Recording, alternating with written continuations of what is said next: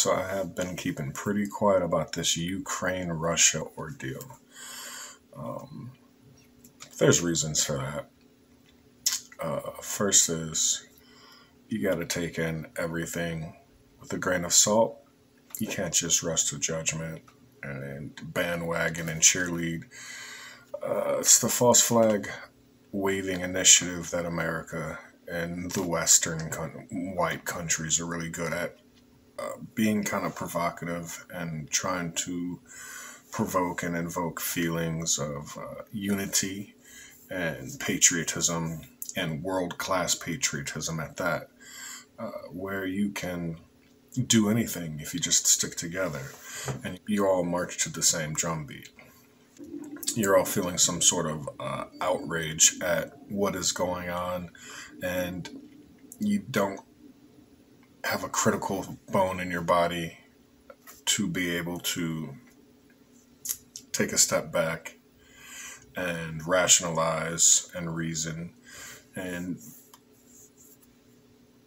have the ability to discern and come up with exactly what you feel.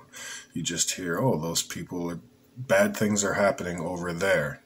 We need to act.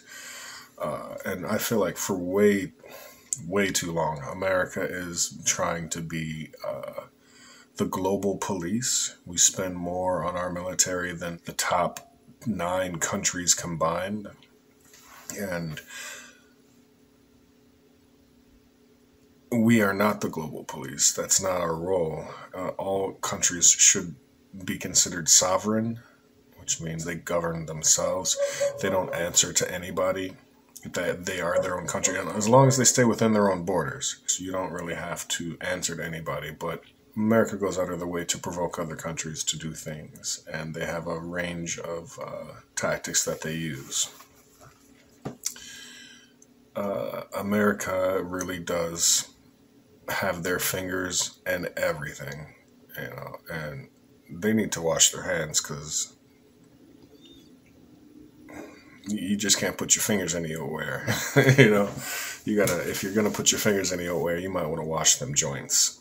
You might want to wash them, and because we're in the COVID times, douse them with a little bit of that sanitizer solution. Just get a good squirt going on them hands, because right now the hands are dirty as all hell. All get out. America's hands are dirty as hell.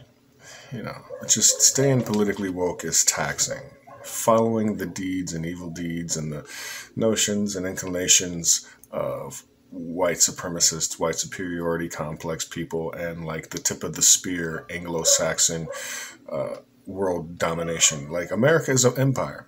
I know they don't talk about it because we don't have a queen or a king, but it's an empire. It's a global empire. We try to be a global empire. I always say the royal we. I've been saying that for so many years, and I really mean to say the proverbial we. The royal we means me. The proverbial we means not me. So I understand the difference between these two, and I've always just been saying it wrong for so long.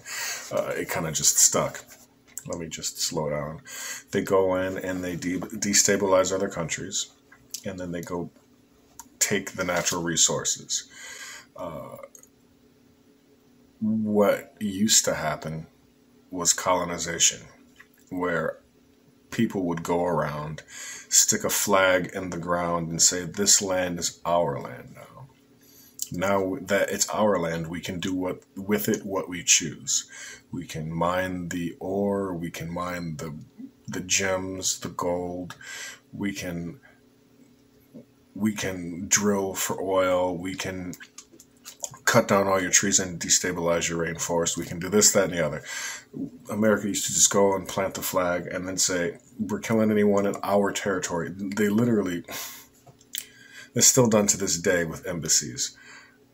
Most people don't know anything about politics. They know more about the bouncing ball in sports than they know about politics. But America today still does what I'm talking about. They did hundreds of years ago with colonization. Today, they will go with a cup of soil.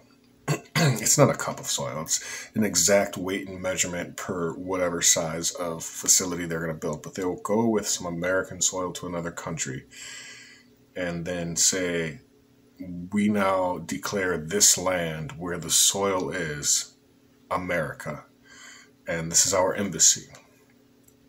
And you can't do anything. Like, you can't rush our embassy. You can't come near our embassy. We have the right to protect ourselves. You're on American soil now. This is our land. It's not your land. Not from sea to shining sea. But with colonization, used to go over, stick their flag, and say this is ours, and to just steal from whoever they were dealing with at the time, whoever they were colonizing at the time. Now what America does is we go over with surveyors for corporations have surveyors. And they go over and they survey the land. They have very expensive satellite technology. They will scan and do the soil deposits and core samples, etc. They will find out that you have gold or diamonds or emeralds or whatever, precious stone, and then they will send in the U.S. military. Now, normally, something really horrible has to happen for the military to get sent in. Not anymore. Corporations can talk to their congressmen who they fund, and they can tell the congressman, we need a military action to go down in this country. Let's just say Venezuela. Yeah, so they will go speak with their congressperson. The congressperson's on the payroll. It's legalized bribery. And then they will get orders drafted up to send in the U.S. military to go over there in a humanitarian effort. They'll word it up. They'll say something where it's not just we're going over there to steal their resources. They'll word it up so that they're going over there to help.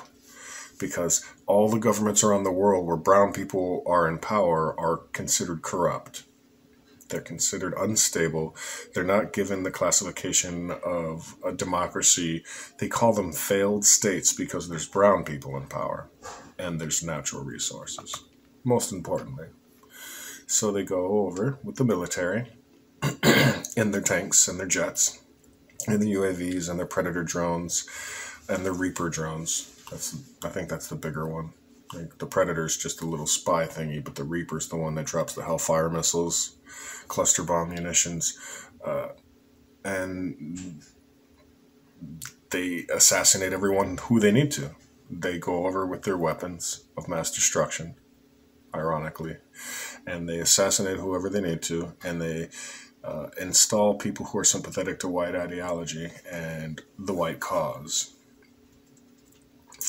And after that's done, the people in power usually simp for American corporations or America, because you can just call America American Corp. Inc. You can just substitute. You can add that on there, and because that's what it is. It's America Inc. America Corp.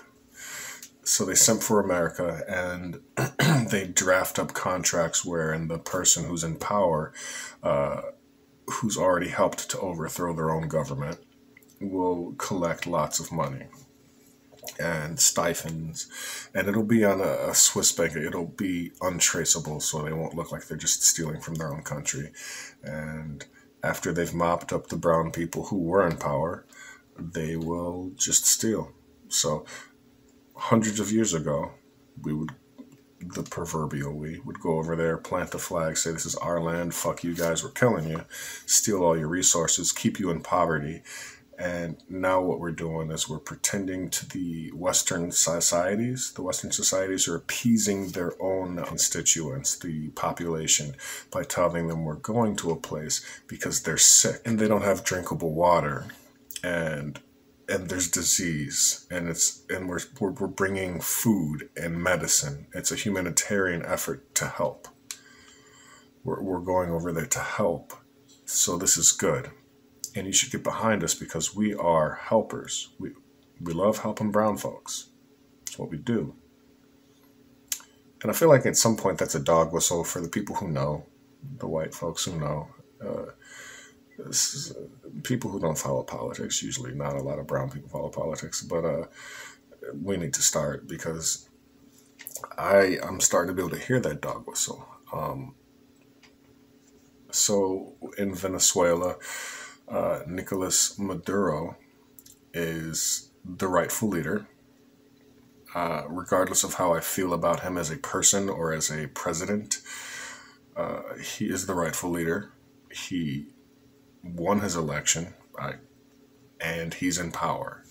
Um, and what happened was America went over there literally 2 years ago with tanks and guns and paramilitary troops and contractors, the oil contractors, the surveyors and CEO, not the CEOs, they're not showing up until after all the gunfighting's done. So they're just trying to steal natural resources. So in the news recently, not recently, America actually put sanctions on Venezuela, and then they recently tried to destroy their economy. Sanctions really is just another way of starving the population, which will make them hungry and angry and want to hurt somebody. And the only people they can get a hold of are the people that they see. The only people they can get a hold of are the people that are in their country. So they're trying to have the people overthrow the government based off of implementing sanctions that almost never work. Because literally the people at the top have cash. They're not the ones who are hurting. So the sanctions is really meant to stranglehold the population and see what happens. It is such a clusterfuck the way that these things work. It's like, I don't know what happens, but let's see. This is the worst analogy. It's like tossing some of those black cats, the fireworks that there might be 50 or 100 on like a roll. It's like lighting that and tossing it into a crowded movie theater. You don't know what's going to happen, but something bad's going to happen. Like people might get trampled. You don't know if some fucking cowboy's got a gun. He hears that. He pulls out his gun, starts shooting. He doesn't know where it's coming from. He doesn't know what's going on. But it's just like, I don't know what the outcome of this is going to be, but I have an idea of what I want to happen. Let's just hope for the best. Let's hope that the people kill this guy and take him out of power like they did Gaddafi. I'm going to have to make a separate video on Gaddafi because he was a dictator who used chemical weapons. So says the West. And there's a lot of things the West says that you should take with a grain of salt and look for proof and double fact check your sources. Because if the sources you're getting are also Western leaning and the sources you're using are all a part of the Western media, like, for instance,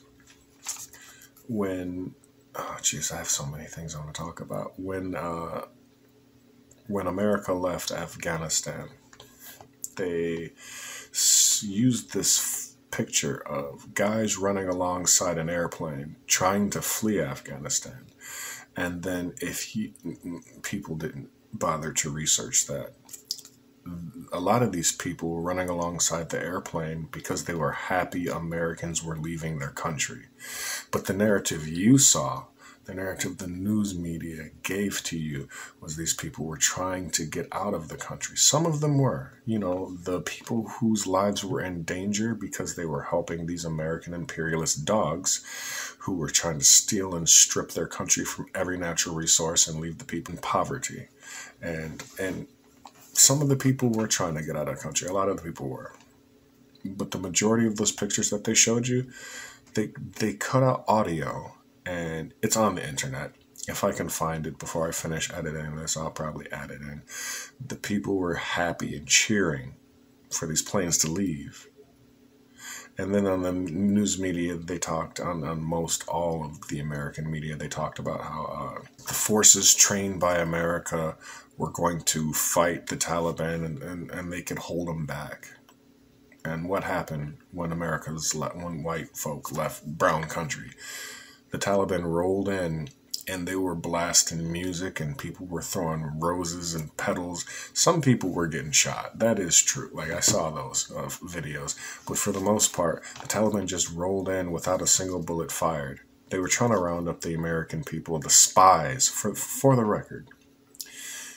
If I'm in America and I'm helping Russians invade and circumvent America, that makes me a spy. The Taliban was trying to root out all of the American sympathizing spies. And that's what you don't hear from white media. Getting back to Venezuela for a second, because I feel like I'm going to go on for an hour if I don't. Victor Guaido is the most West-leaning. Oh, he is considered self-appointed president because he won a position in parliament. Venezuelans are very divided on this subject. It's kind of like America, the Republicans and the Democrats. So Nicolas Maduro is the actual president, but then Victor Guaido, I think his name is Victor Guaido. I'm pronouncing it wrong. Hector Guaido. He's the self-proclaimed new president. Coalition against the socialist dictator of Venezuela, Nicolas Maduro. Maduro is an illegitimate ruler, a tyrant who brutalizes his people, but Maduro's grip on tyranny will be smashed and broken. Here this evening is a very brave man who carries with him the hopes, dreams, and aspirations of all Venezuelans. Joining us in the gallery is the true and legitimate president of Venezuela, Juan Guaido. Mr. President, please take this message back to your family.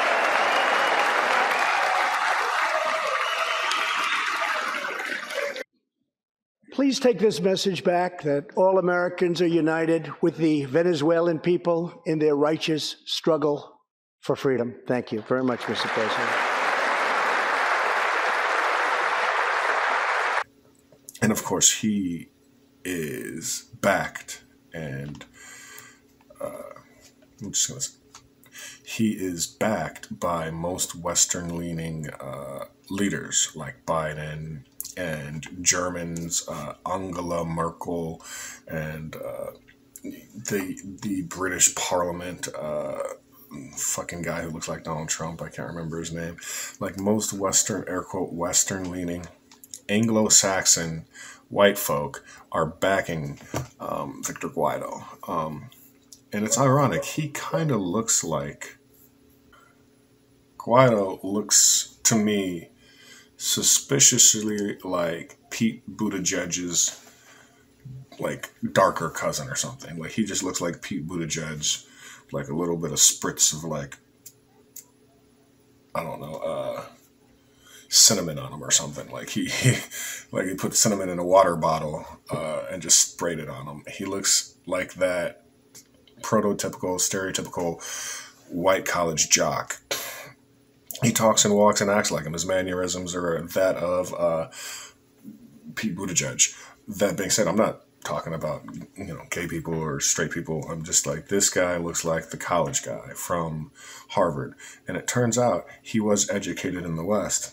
And he's going to be like another pawn for the oil industries to come in and rake up money. And recently, in recent news, Biden actually... well, first off, Maduro, after being sanctioned and having his economy struggle, keep him out of the global economy and market, and devaluing his currency and trying to destroy what he was struggling to try to build up, which is his country full of brown folk, at the hands of Western powers, white people. So Maduro actually expressed his solidarity with Putin, his decision to go to Ukraine and do what he's doing over there. Now, after Maduro did this, like 3 weeks later, because now it's looking like it's a bigger issue for the American power structure, for the Western Anglo-Saxon, Caucasian power structure. Now you got leaders from brown countries who are all in accordance with each other, who do not like how America's handling them. because they just go over and steal resources and fuck everybody over, take everything without asking. And so they got a couple of different brown countries, leaders of brown countries, who are like, man, fuck America.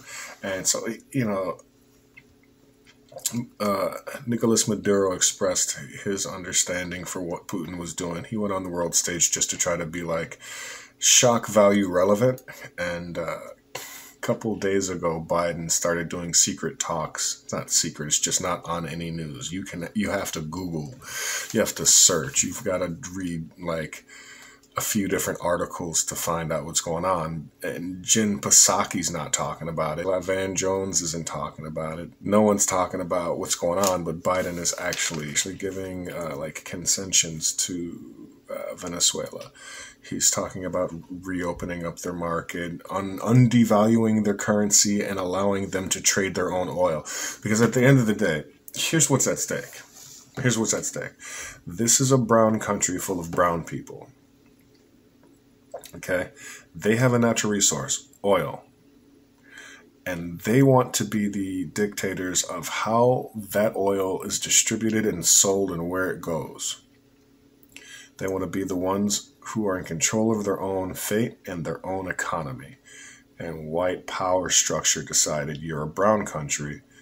You don't get to decide who you sell your oil to, how much the barrel prices go for. You don't get to, because we're NATO. North Atlantic Trade Order, we control all the markets. We control the prices of everything. And if we let your brown, dirty, rogue oil get into our bubble, you could destabilize what we've been doing. You could undersell us. You could oversell us. You could topple the whole thing. We don't want that. We want our people to come in and take your shit. And then we'll teach you how to sell it. And we'll give you pennies. We'll give you salt-based sprinkles of your own money. So Maduro wasn't having it. He started buddying up to Putin on the world stage, and then Biden immediately was like, this isn't good. We might be facing this on several fronts. I'll talk about China in another video, but Biden started giving concessions. I keep saying concessions. And he started giving concessions to Nicolas Maduro, and he started having negotiations. And I kind of think it's fucked up, because every brown country that's ever, I'm not going to get into that. So after he started making these secret talks, Maduro remarkably became quiet. It's like Trump making a woman sign a non-disclosure agreement before he pays her $280,000 to shut up and have an abortion, keep quiet about the mushroom dick. So that's what's going on in Venezuela. And this is all ties into Ukraine and the fact that some people only care about their own people. A lot of people are that way. And some people have conditioned the world to think the opposite of that. So some people are conditioned to feel bad when bad things happen to, let's just say, white folks. So in Ukraine, Ukrainians are dying, and I, as a black male, am supposed to feel bad.